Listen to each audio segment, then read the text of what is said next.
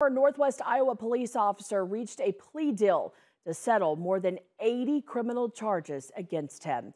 32-year-old Benjamin Sheville, a former officer in both Esterville and Armstrong, pleaded guilty to 7 of the 85 charges, with the rest being dismissed.